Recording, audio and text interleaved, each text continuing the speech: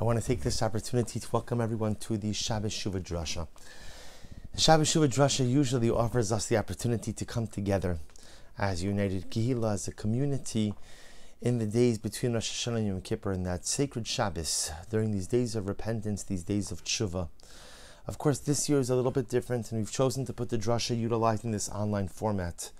But the power of Torah is that it creates a bond between us. The power of Torah is that it links our neshamas together. So even though we may each learn and experience or listen to this drasha in our own homes or in the car or in different places, in Miras Hashem, the Torah that we learn together should serve as a bond to bring us all together. I want to begin by thanking the sponsors of today's drasha, to thank our Talmud Torah sponsors for the month of Tishrei, Steve and Terry Zinn, for dedicating all the shiurim and drashos this month in memory of their parents, Tzvi Hirsch ben Yosef HaKohen, Yantel Mindel bas David Halevi, Bunim Tzvi ben Chaim, and Devorah bas Yisrael Yoel. I'd like to thank our Week of Learning sponsors, Zev and Isabel Greiner, for dedicating all the shiurim and drashos this week in memory of Isabel's father, David Levine, David ben Yitzchak Eli Halevi.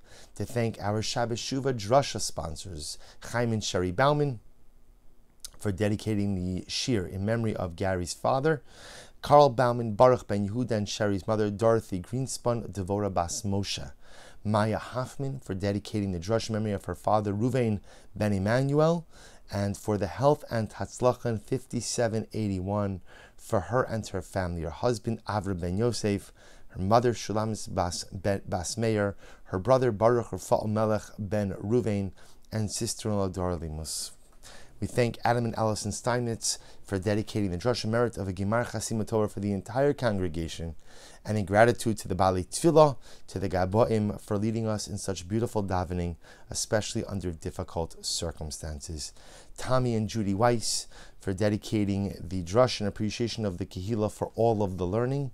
Bani Pesachov, in memory of her beloved mother, Betty Pesachov, Bela Bas Yosef, and Devorah Abrams for the appreciation for all of the Torah and accessibility to learning. We thank all of our sponsors for their dedication, for their generosity, and for their commitment to our Kehillah.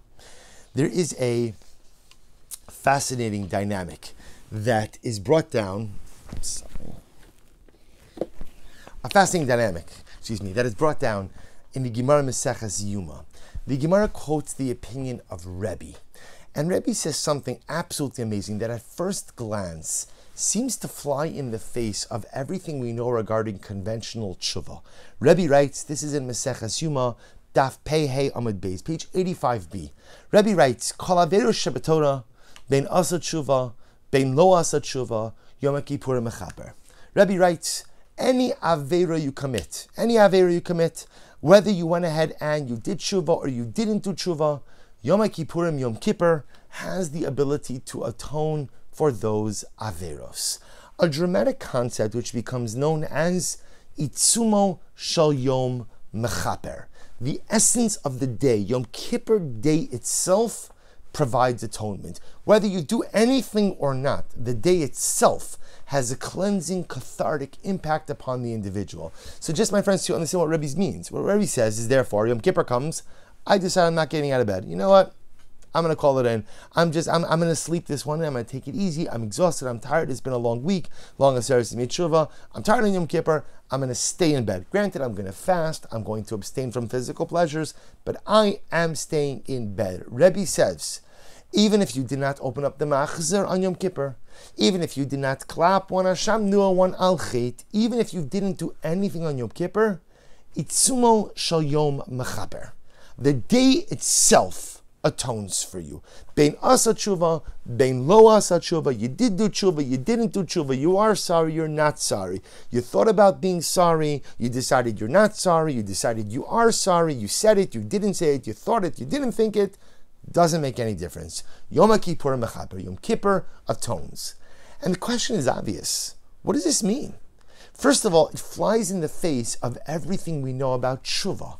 Tshuva, the process of repentance, is all about dynamic activity, is all about making change, is all about figuring out a way to live differently, to be different. And here Rebbe says, Total passivity works on Yom Kippur as well. Total inaction works on Yom Kippur as well. Even if you do absolutely nothing, Yom Kippur itself atones. How are we to understand Rebbe's position? How are we to understand the power of Yom Kippur?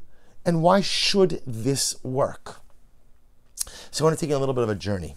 The Mishnah Maseches Yoma, going back a little bit, on Daf Lamed Hey, page 35b, discusses the sacrificial process of Yom Kippur. You know, Yom Kippur was unique because although there were sacrificial processes which occurred all of the time in the Beis HaMikdash, Yom Kippur was unique in that Yom Kippur, everything had to be done by the Kohen Gadol, by the high priest. Everything done by the high priest.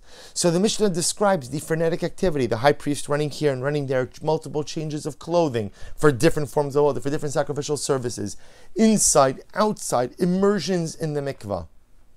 So the Mishnah says as follows. The Mishnah is speaking about the bull offering of the Kohen. And the Mishnah discusses here, Somich shteyadav alavis misvada, the Kohen would place his hands on the head of the bull and he would confess. He would confess his sins and the sins of his family, and then ultimately the sins of Klal Yisrael, the Jewish people. How would he confess? Kacha yomer, Ana Hashem, please Hashem, Ana Hashem, Avisi pashati chatasi lefanecha ani ubeisi. So without getting into all technicalities, but avon, pasha, and chet are all different types of sins. Chet is an unintentional sin. An avon is an intentional sin to satisfy a desire.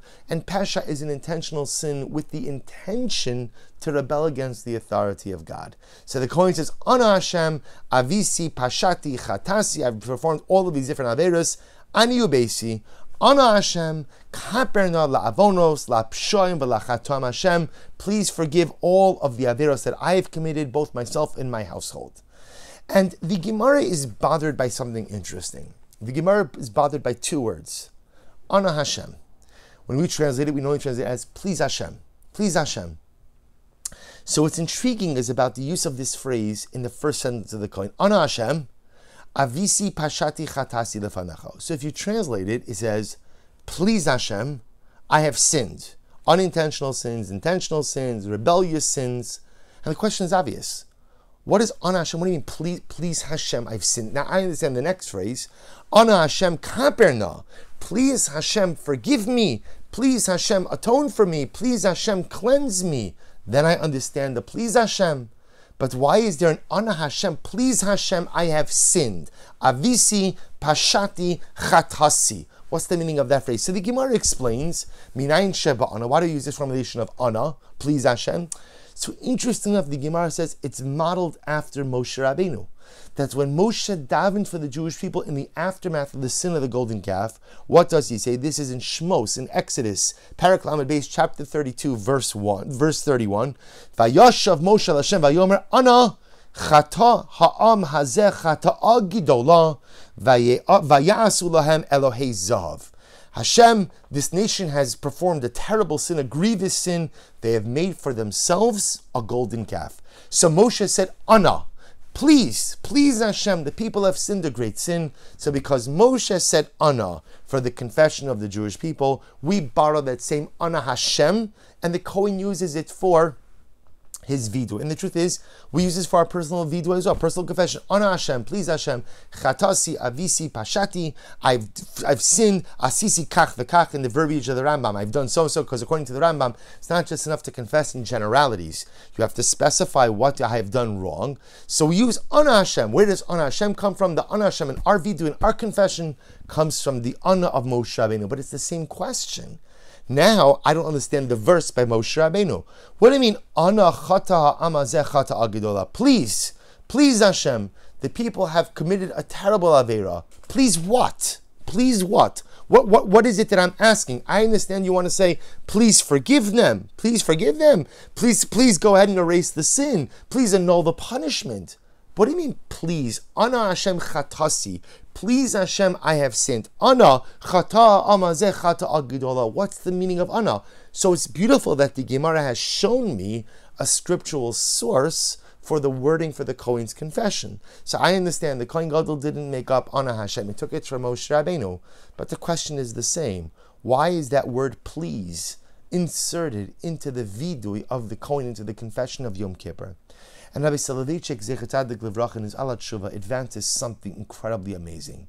The Rav writes, and he writes about this extensively, that Shuva, the concept of repentance, is fundamentally illogical. It doesn't make any sense. For simple reasons. Every action has a reaction. Every action has a consequence. It's very nice that a person says that they're sorry. Absolutely, of course, wonderful that you said that you're sorry. But at the end of the day, I still did something wrong.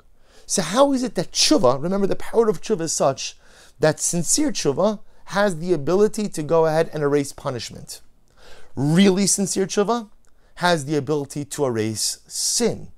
Profoundly sincere tshuva has the ability to convert past transgressions ultimately into mitzvos, into positive deeds, positive acts. How does that make sense? And in fact, Rabbi Soloveitchik writes, he says, Hidavra bilti hegyoni. It makes absolutely no sense, totally illogical. Bilti miskabel aladas, af hamalochim einam yodim umevinim tshuva mahi. Even the angels don't understand tshuva. And as a result, when the angels see a human being doing tshuva, what do? Hem sogrim es hasha'arim. They close the gates of heavens. Because they feel, what is this thing, tshuva? You did the crime, you do the time. Right? You made a mistake, I got it, you apologized, very nice, fantastic. Maybe that'll lessen the punishment, lessen the severity of the transgression. But that tshuva should erase something? That tshuva should change something from an aveira to a mitzvah? The malachim don't understand it. So when human beings start doing tshuva, the malachim, their natural reaction is close the gates.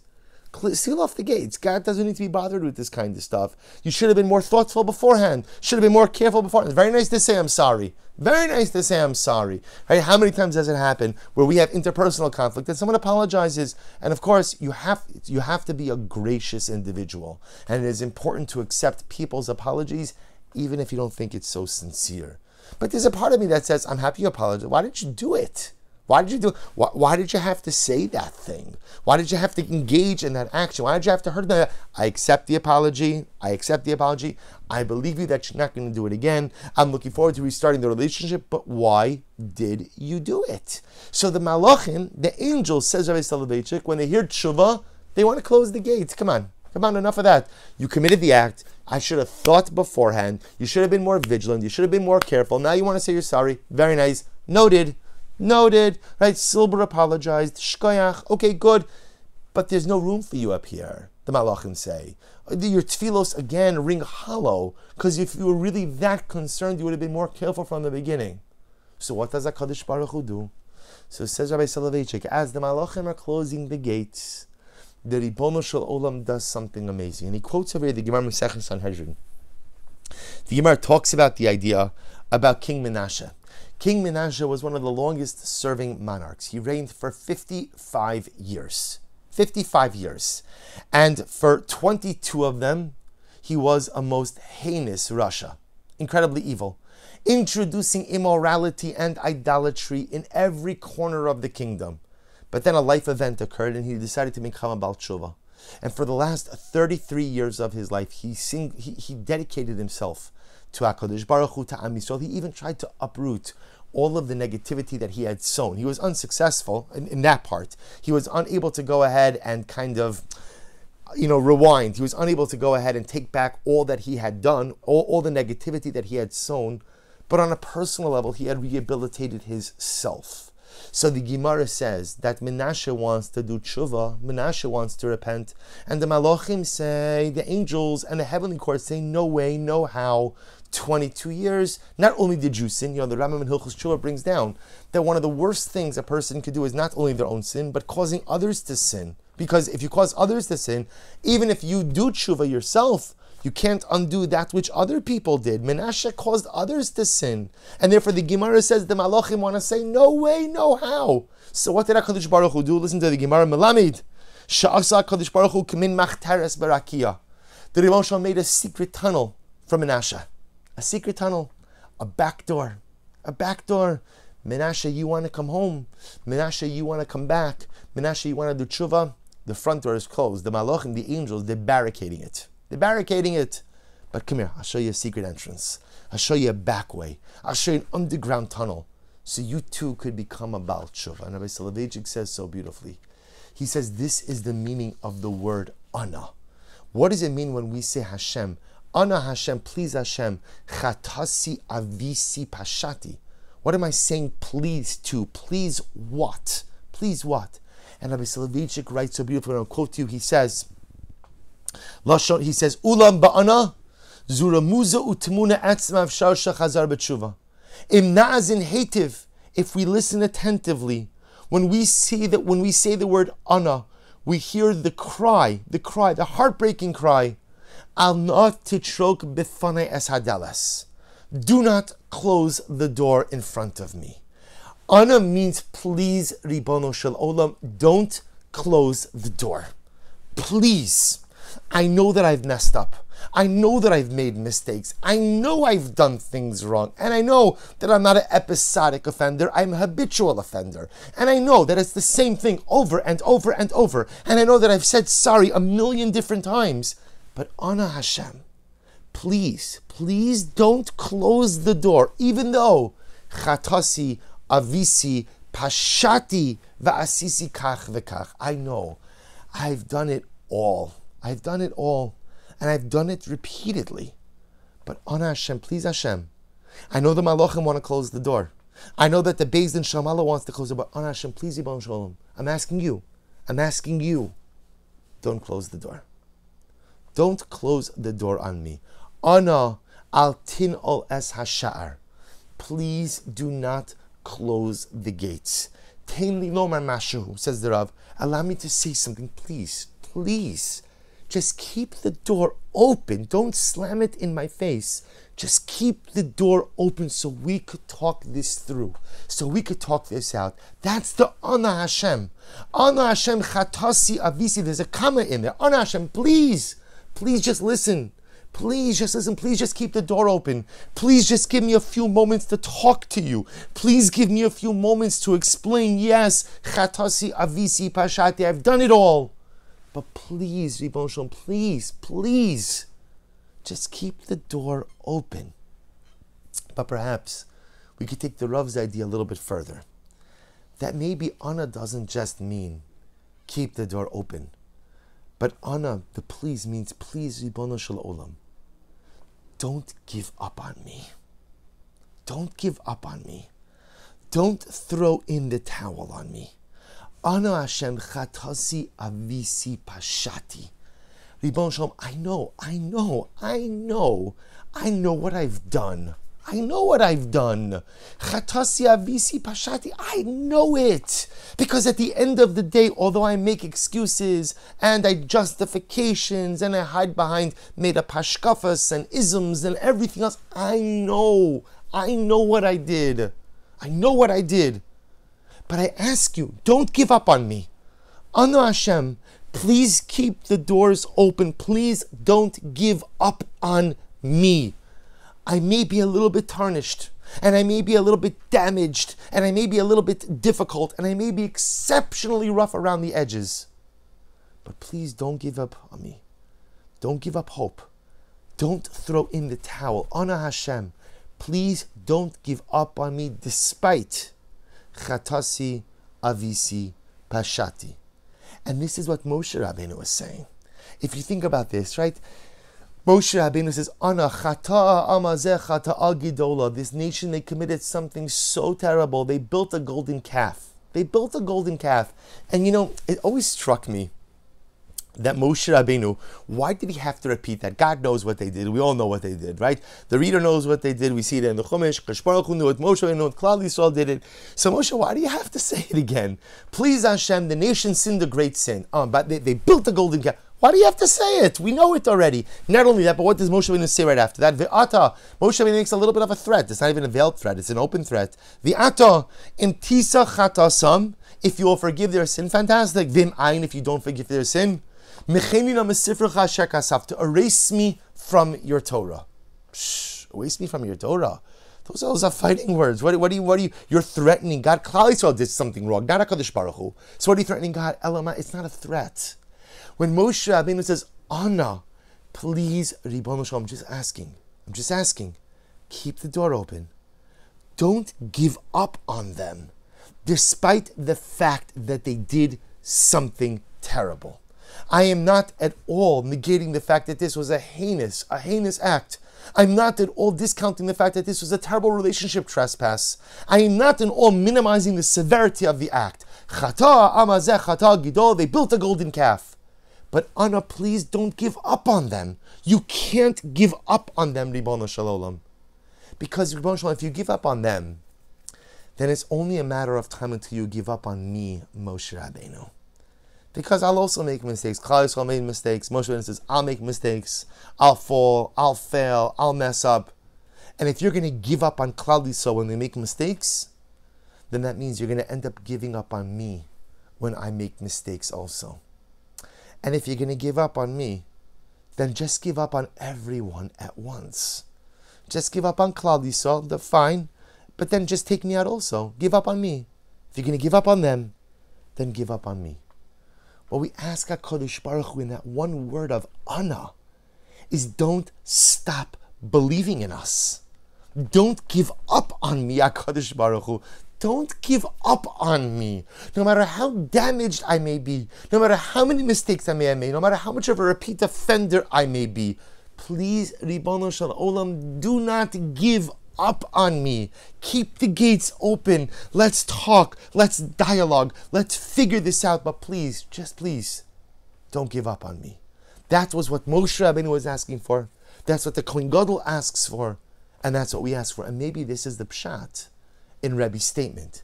So remember again, Rebbe said, Itzumo shel yom mechaper. Right? Ultimately, again, it is the Itzuma, it is the essence of the day that atones. Right? Rebbe, it sounds like what Rebbe's saying is, even if you do nothing, Yom Kippur takes care of all of your averas. And that's bothersome. I mean, it sounds great, but it doesn't seem to shtim. It doesn't really seem to gel, to fit with the rest of our hashkafa regarding Shuva and regarding the Yomim Noraim.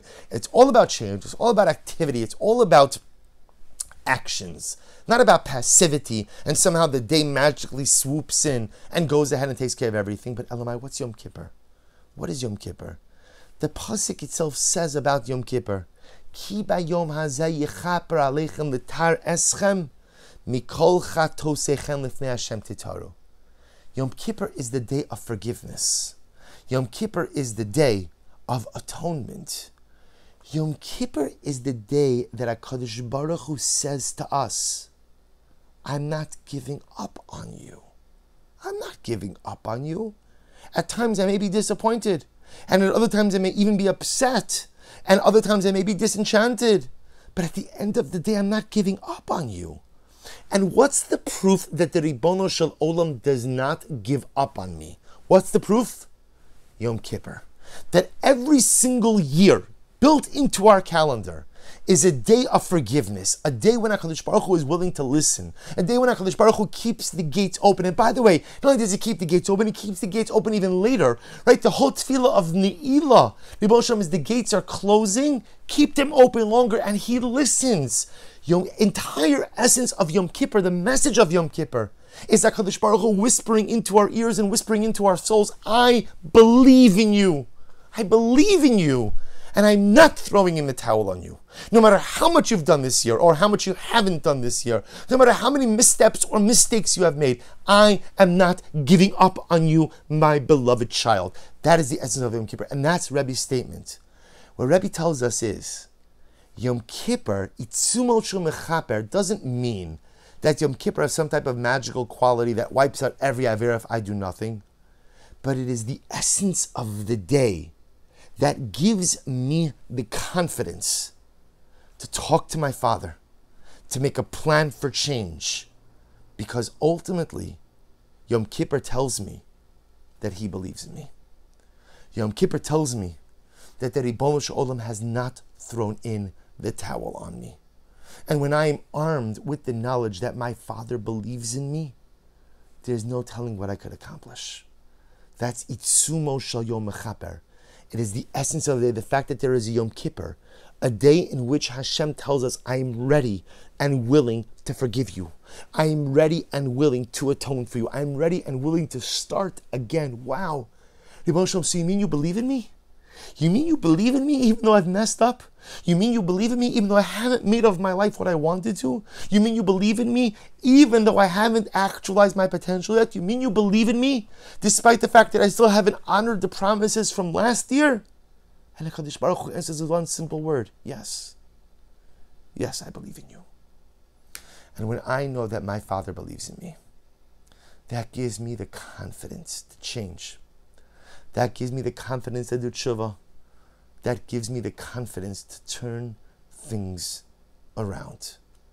Itsumo shel yom mechaper, the essence of the day atones, is not some type of magical idea that Yom Kippur comes in and just wipes everything clean with no action on my part. But the essence of the day, the fact that Hashem says, I'm willing to forgive you. I'm willing to start again. I'm willing to give you another year, tells me that He believes in me. And if He believes in me, then I have the confidence, then I have the strength to achieve kapara, to achieve atonement, to start again, and to lead a more meaningful life. You know, sometimes, just speaking openly and honestly, sometimes it's hard to open up the machzor on Yom Kippur. Sometimes it's hard to open the machzor on Rosh Hashanah because it's like deja vu, but not the good kind of deja vu. Because I find myself saying, I'm sorry for the same things. I don't understand. How could it be that I'm not getting any life traction? How could it be that I'm still struggling with the same things? How could it be that the same pages that were soaked with tears from last year because they represented something that I really felt was broken in my life, they still haven't dried this year? I'm crying over the same averos. I'm saying I'm sorry for the same things. I'm apologizing for the same dysfunction. And nothing's changing. And so sometimes when I have this, and I think we all experience this in different ways, I say, you know what? Maybe it's just not worth it. Because if I can't get my act together, if I can't get my life together, if I can't get myself together, if I can't believe in me, then how does HaKadosh Baruch Hu believe in me? So comes Yom Kippur. And dear friends, if you close your eyes and you open your ears and you open your heart, you hear that divine voice, the kol demama daka, the soft whisper that just says, my child, I believe in you. What words does a child want to hear more from a parent than those 3 simple words, 4 words? I believe in you. That's what each of us wants from our parents. And we all know that is the hallmark of good parenting, so that your children know that you believe in them. The Ribbon Shalom gives us a day where the entire message He tries to convey to us is, I believe in you. Come on, you can do it. And even if you're in the same spot this year as you were last year, which was the same thing as the year before that, as the 15, as the 20, as the 30 years before that, this year could be different. I believe in you. I believe in your ability to make something of yourself. I believe in your ability to transcend your current situations. I believe in your ability to escape the shackles of mediocrity. I believe in your ability to actualize your potential. That's what HaKadosh Baruch Hu whispers to us in Yom Kippur. The proof to that is Yom Kippur itself. Why else would the Ribbono Shel Olam give us a day where forgiveness is possible if He didn't believe in us? Forgiveness is the greatest gift. It's a gift in our human relationships, the ability to start again, the ability to turn over a new page, turn over a new leaf, the ability to rehabilitate that which is broken. HaKadosh Baruch Hu only gives us the possibility for forgiveness because He believes in us. So we say, Anna, my Father, I have one simple request. Don't stop believing in me. Don't give up on me, because the moment that you give up on me is the moment that I give up on myself. And HaKadosh Baruch Hu says back, my beloved child, I will never give up on you. V'haraya, the proof to that is Yom Kippur. It comes every year. Whether you had a good year, you didn't have such a great year, the possibility for forgiveness is there, which means that the divine belief in each and every one of us is ever present. And the truth is, this is not just the theme for Yom Kippur. This is the theme for the Yomim Noram. One of the things I've always found striking is the Kriyas HaTorah, the Torah reading for the first day of Rosh Hashanah. So remember, the first day of Rosh Hashanah is Vashem Pakad Sarah. Hashem remembered Sarah for pregnancy. So we know the reason we read that on Rosh Hashanah is because the Gemara says Sarah was barren for many years, and on Rosh Hashanah she became pregnant. She was remembered for pregnancy. So because Sarah was remembered for pregnancy, therefore we read the section of Hashem Pakad Sarah. Hashem remembered Sarah for pregnancy on the first day of Rosh Hashanah. But what's interesting is the Kriya doesn't just stop there. It doesn't just talk about the pregnancy of Sarah and the birth of Yitzchak, but it goes on into great detail regarding the story of Yishmael, right? And how the Torah speaks about the idea that Yishmael grows up and Sarah is very unhappy with the way he's living and the actions he's engaging in. And so Sarah says to Avram, you have to send Hagar and Yishmael away. Avram, of course, at first is very resistant, but he listens to his wife because Akash Baruch Hu tells him to. And they send away Hagar and Yishmael. You know the story. They're in the desert. Yishmael's dying of thirst. Hagar puts him underneath one of the thorn bushes for him to die under the shade. And the miracle occurs. The Malach shows Hagar there's a well. Yishmael is brought back to life. He's rehabilitated.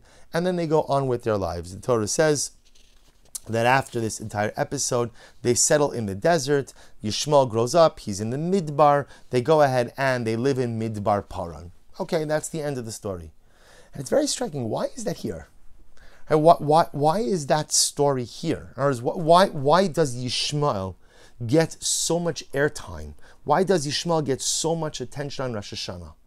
A difference, I want to share with you an incredible Yalkut Shimoni. The Yalkut writes as follows. I'm going to quote it, some of it inside, some of it outside, because it's a truly dramatic Yalkut. La'achar gimel shanim. So, I'm sorry. Shalach Yishmael v'lakach lo isha mivnos Moav va'asiya ha'yishma. Yishmael gets married. And he marries a woman. Her name is Asiya, or Asiya. That was her name. La'achar gimel shanim halach Avram liros es Yishmael. 3 years go by, and Avram Avinu wants to see his Yishmael. You see, Yishmael was Avram Avinu's son. Remember, even though Avram sent Yishmael away, he didn't want to send Yishmael away. It's only because God intervened and Sarah demanded it that he acquiesced. But remember, if you go back a little bit, when Hashem tells Avram that he and Sarah are going to have a son, do you remember Avram's response? Lu Yishmael yichya lefanecha. His response was, just let Yishmael live. What does that mean? Hashem just told you you're going to have a son with Sarah, and your reaction is, just let Yishmael live. And Rav Shamshon Hirsch says something absolutely astounding. He says, Avram said to God, God, thank you, but I don't need another son. I have a son. His name is Yishmael. Can you just help me with him? Why can't he be my spiritual heir? Why can't he be the perpetuator of the Abrahamic legacy? Why do you have to make a whole miracle that a 90-year-old woman and a 100-year-old man have a son? I have a son. Avram loved Yishmael because Yishmael was his flesh and blood. Yishmael was his son. So he sends him away. 3 years later, Avram wants to go visit Yishmael. But the Yalkut writes, Sarah Imenu was very much against it. She thought it's not good. And understandably so. Yishmael is not your future. Yitzchak is your future. You need to focus your attentions here. So they finally reach an agreement. Sarah says, fine, you could go, but you are not allowed to get off the camel. So you can go, you could visit Yishmael a bit, say hello, give him a shalom aleichem, but you can't stay. You have to stay on your camel. Okay, so what happens? Avram Avinu goes, he travels to Yishmael. So he shows up at Yishmael's home. It's the middle of the day. Knocks on the door. Says, is Yishmael home? Now the woman, it's Yishmael's wife who answers the door, Avram's daughter-in-law. Presumably she doesn't know who he is. And he says, is Yishmael home? And she says, no, he's not home. He went with his mother to go gather fruit from the desert. Avram says, okay. Avram said, I came from a long journey. Do you have any bread? Do you have any water that you can give me? And she said, no, I'm sorry. Sorry, I have nothing to give you. Very inhospitable woman. So Avram says, okay, can you do me a favor? Can you go ahead and just leave a message for Yishmael? Tell Avram stopped by. And tell him that he should really go ahead and change the threshold of his home, for it is very not befitting of him. Avram Avinu was dispatching a message to his son, a coded message. The threshold of the home is a wife. A woman is the threshold of the home. She is the ikar, the akeres habayis, the cornerstone of the home.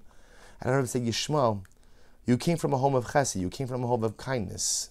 This woman doesn't embody our values. Yishmael comes back. He hears that a man, Avraham, came to visit him. He goes ahead and he hears the message, and the Medrash relates that he told his mother, and his mother took for him a second wife. This second woman, who was from Hagar's family, her name was Fatima. So Yishmael marries again. Another 3 years later, Avram decided, once again, I have to see my son. I haven't seen Yishmael. Now it's more than 6 years now.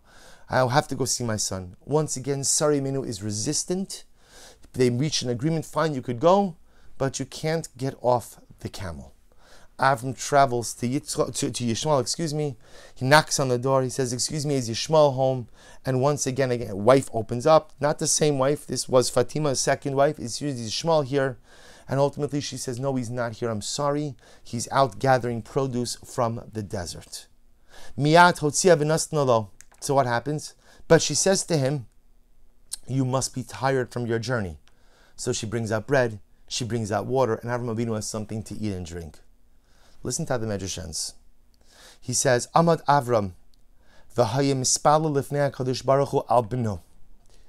Avram Avinu stood by the entrance of Yishmael's tent, and he davened for his son. He davened for his son, the son that he had to kick out of his home, the son that he had to exile, now the son that he hadn't seen for 6 years. And he doesn't know the next time he's going to make it back, not make it back. Avram Avinu was already an older man. So I don't know if it means that he dismounted the camel in defiance of Sarah, or he just stood still on the camel. But he davened for his son. V'nismale beiso shal Yishmael mikol tov umamon ubrachos. And miraculously, Yishmael's home became filled with money, with blessing, with material wealth. Kisheba Yishmael. And then Avram leaves. Yishmael comes home, and he sees the home is filled with light. The home is filled with money. The home is filled with material possessions. Yishmael says to his wife, what happened? She says, I don't know. This man came. He asked for you. I think his name was Avram. You weren't here. I gave him some bread. I gave him some water, and he davened. His wife told him everything that happened. Vayeda Yishmael sha'ad achshav rachamov alof. And in that moment, Yishmael knew how much his father loved him. Kirachim avabanim. Just like every father loves his children. In that moment, Yishmael knew how much his father loved him. Do you want to know why we read this section on Rosh Hashanah? Why we read the story of Yishmael on Rosh Hashanah?